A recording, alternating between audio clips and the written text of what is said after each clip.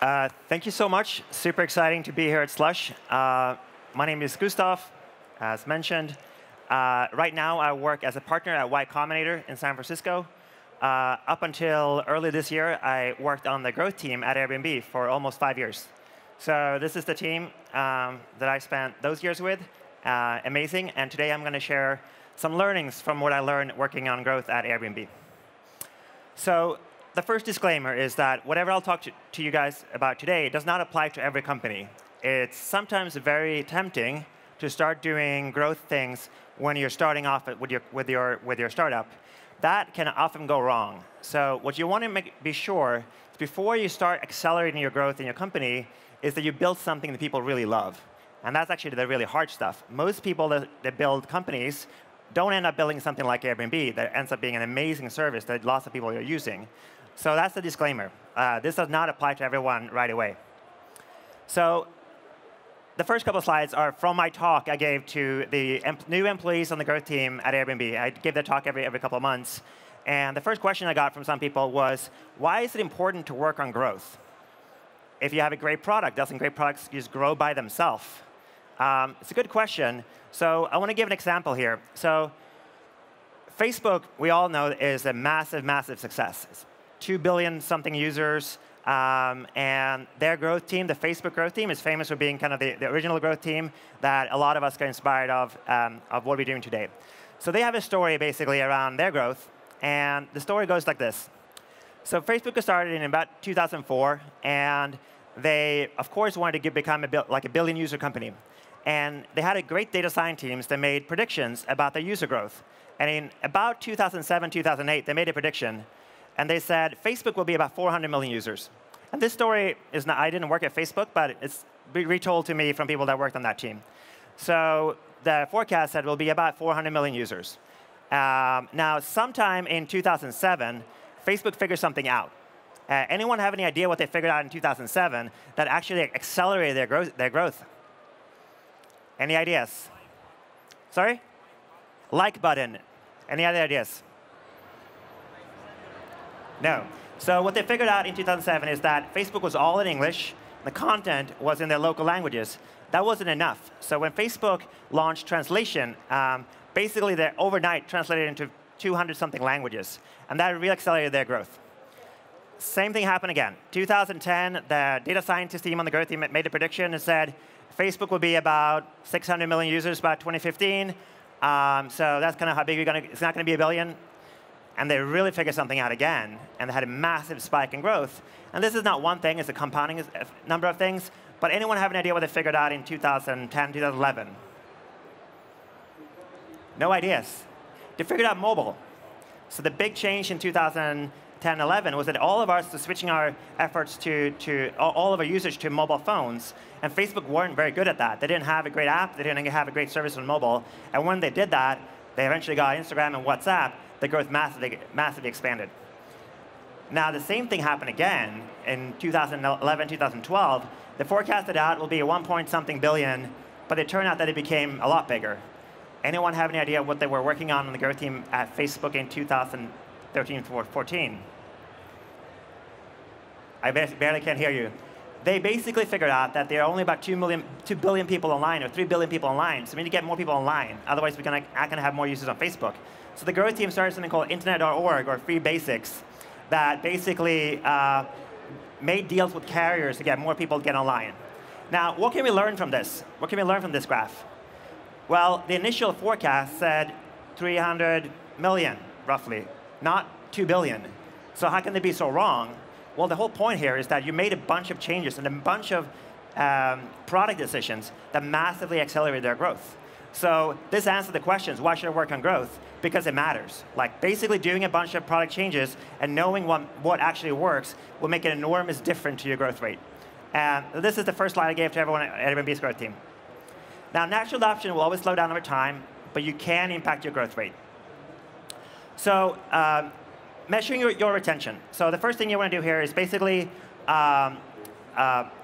figure out if your product is awesome. And you do that by looking at if people are using your product again and again. And you don't want to have a graph that look like this. You do want to have a graph that look like this. So basically, people are coming back and using your product again and again and again. And every single dot on this graph is the usage. So when you get repeat usage, you get a graph that looks like this, and that's what you want.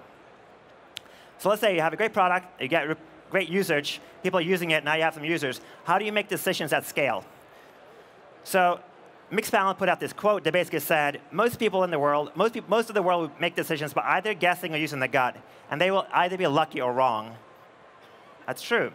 So decisions have consequences.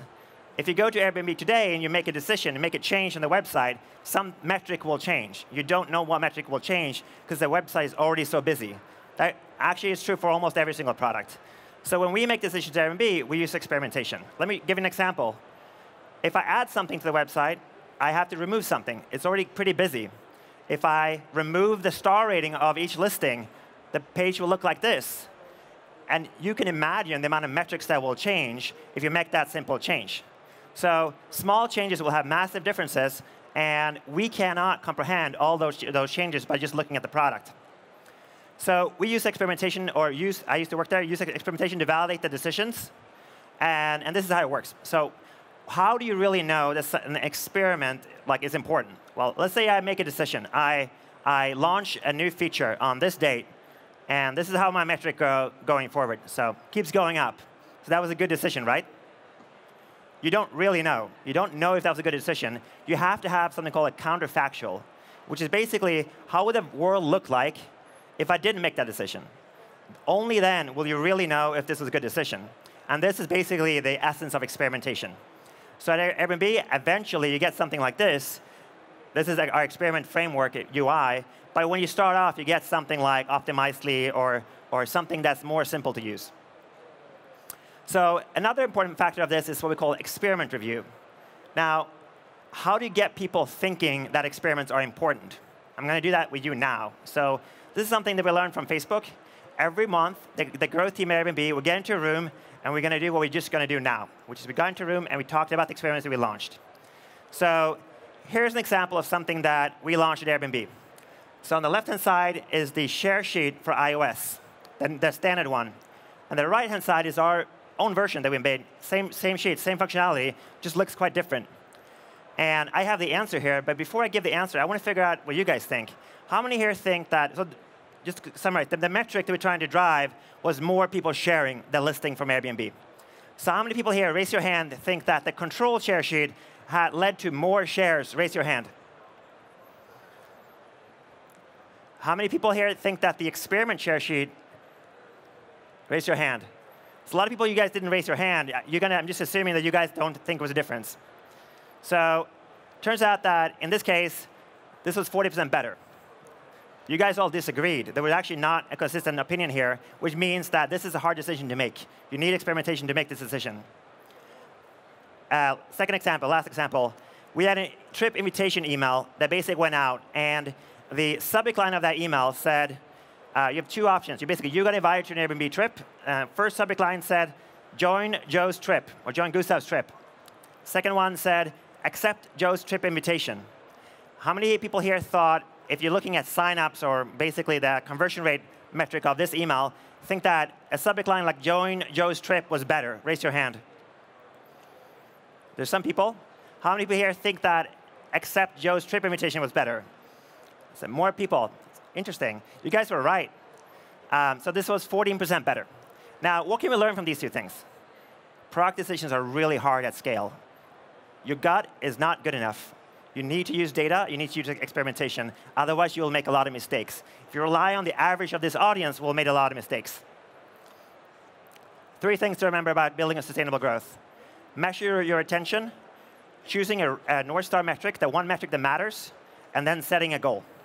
And finally, building a culture of experimentation where you do these kind of tests to get your audience to get your team to really buy into the idea of experimentation as a decision framework.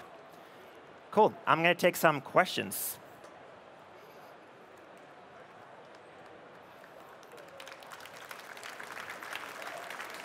All right. How do you measure love to know if people love your product? So there's 2 ways to measure things. One is to talk to people and do qualitative research. the more people you talk to, the more you get a sense of what they think. The second way is to look at numbers. And one way to look at if people love your product is to look at retention. Are people coming back and using your product? Are they engaged using your product? And the more people that come back and the more they engaged you are, in general, the more they love your product.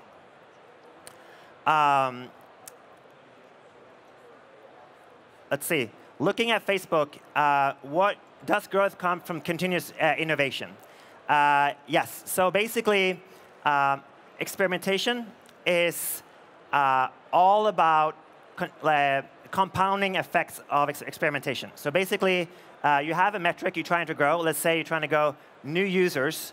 And the consequence of that is basically a bunch of experiments. So every time you go to Facebook.com or the website or the app or Airbnb.com, you are subject to many, many experiments that they're running as we speak. And you guys will all be in different of those groups that I mentioned. And maybe on average, you'll be in 100 different experiments. You don't really know. But that will give you an idea of the amount of compounding effects that these companies are having, just testing what works. And these are small changes from pricing to UI to user experience to, you name it, anything. Let's see, how large sample do you use? This is a common question I get. So there's actually a very easy way. You can go to Google, and you type in A/B testing calculator. There's lots of websites that are A/B testing calculators. And what you want to do in those websites is put in the amount of traffic that you have to your site, the amount of people coming into your experiment. And then you say, what's some expected change that I want to see? And then that will tell you if you have a good enough sample. Basically, sample is a function of the size of change relative to the audience. So if you have a large change to a small audience, it might be statistically significant. But you need to have confidence in the significance. Otherwise, experimentation is very tricky. OK, what's the ideal composition of a small growth team in terms of capabilities, qualifications, and experience? So when I started at Airbnb, we were 3 people on the growth team. It was me and 2 engineers. When I left, I think we were almost or above 100 people, and we had merged with the performance marketing team and the SEO team. When you start, you basically want to have someone building the experiments and building what you're doing, which means usually an engineer and a designer. You want to have someone looking at the data. Now, that can be the same people. Can also be a product manager. Can be a data scientist. Those are the most important things you need. So the team can be as small as 1 or 2 people, as big as like 4 or 5 people, and you can cover all those things. As you are growing, you want to have different teams working on different part of that funnel, driving different metrics. And basically, at some point, you're going to start looking at how many experiments am I running? Like, how can I run more experiments? Because we saw that there's a direct correlation with the amount of experiments that you're running and the impact that you're having as a growth team. OK. Airbnb have revenue from day one, so you had a budget to invest in growth. What if you pre-revenue and not inherently viral? It's a great question. So if you don't have revenue, you cannot invest in paid marketing, period. Even if, let's say you have no revenue and you invest in paid marketing and you get lots of users, have you succeeded? No, because you have to pay for all these other users. Now, you've learned that you can acquire users for money, but you don't have any money coming in, so you just learn nothing that's useful. So basically, you can only really scale performance marketing or marketing if you have money coming in from your users. And you don't really know how the performance marketing is going to work unless you're charging for those users. So before you really invest in performance marketing as a growth mechanism, you want to charge your users or find a way to make money from your users. Otherwise, it doesn't really work. And most of the companies, unfortunately, if you look at the large platform today, Facebook, Google, they are getting very good at making companies pay for distribution and making it very hard for companies to get free distribution, which means you kind of have to be pretty good at performance marketing or marketing at some point. Many of the most successful startups that have grown really fast lately are good at performance marketing, and they're charging for things. So if you have a free product, you kind of have to ignore marketing and just go for some other channels. Now, virality can have many different types. You often think of like online virality, things like email invites or things like that, or Facebook virality. There are many other types of viralities, like physical virality. Like imagine we have this emerging field of AR, which means we're all going to keep our phone and hold our phones up doing these things in the real world. That's also virality. So there are many different things that you can do that will get other people to notice your product and make them start using it. What are the best books on growth teams? I don't know. But everything I've learned about growth, I've learned from other people that work on growth and by reading blogs and stuff online that they write about. To be really good at growth, and I think it takes a curious mind. Like you basically, when you land on a product, you want to figure out, like, oh, how are they doing their onboarding? How are they growing? How are they getting traffic? You kind of always have this curiosity of trying to figure out how a new product is getting those users and how far into the product they get. But I don't think that there are any good books on growth. It's also subject to change fast enough that if you write a book today, it probably wouldn't be useful in a couple of years. Let's see. Are metrics important before you have significant growth? Metrics are always important. Metrics is a way for us to, at scale, measuring anything about our product. So the stuff that you learn by talking to 10 users, if you have 1,000 users, you can learn similar things by just measuring those users. But the very, very best growth teams have a combination of best product teams have a combination of user research that talk to users and data, the science team or metrics that look at users and what they do. You want both of these. These are the best two tools you can have. A lot of questions.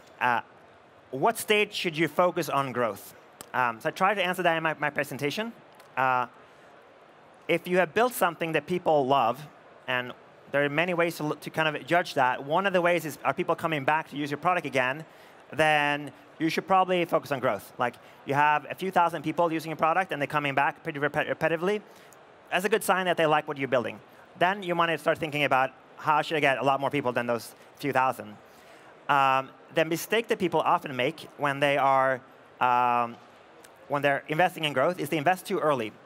And they invest in top of the funnel growth channels before they actually have a product that people like or people love. And what ends up happening is you churn through a lot of users in these channels. And this is very tempting because the top line growth numbers always look like a great number. But you can't look at the top line growth number. You have to look at the kind of growth accounting or the sum of all growth numbers. So how many new people are coming into my product? How many people stop using my product? How many people came back and started using my product again? What's the sum of all that? That's the number you have to look at. You can't just look at the top of the top line number. That will fool you. How do you capture feedback from users? This might be the last question. So at Airbnb, what we would do is we would go downstairs to our atrium and meet with strangers and show them the science of what we're working on and just see if they got it. And if they didn't get it, then we had to go back to work. Another thing we did is we installed this JavaScript snippet on our website. And when someone was in a flow, we would literally just like chat with them and say, hey, can we call you right now and give you $25 on Amazon just to hear what you're thinking about the product right now? That's a great way to capture kind of user research in the moment when you're like, we want to get people in the right mode when you're doing that. Other ways is surveys. I recommend any growth team to have a great survey person who really understands sample size and how to accurately and properly ask the right questions that you can learn from. It's probably my best advice. We're out of time, and I wanted to thank you so much for listening to this talk. And there's another panel about growth at 5:15 at Fireside Chat. But thank you very much for coming. And thank you, Gustaf. Thank you so much. And amazing job, everyone, with questions. And thank you.